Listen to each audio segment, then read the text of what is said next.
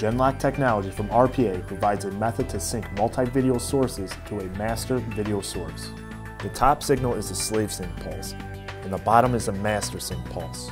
Our technology locks the video vertical intervals of the slaves to within 10 microseconds of the master. Genlock is a hardware-only solution and no software is required.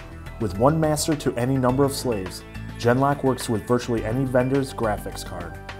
When ordering our digital video Genlock solution, the cable kit will include the following: DVI patch, VSync, master/slave, and power cables.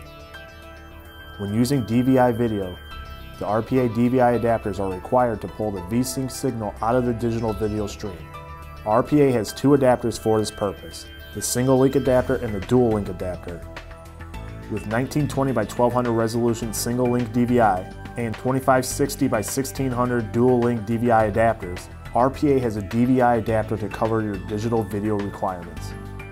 The next generation of Genlock card by RPA combines both Genlock and DVI synchronization into one card, with additional features that included external lock to housed sync signal, improved support for dissimilar video formats.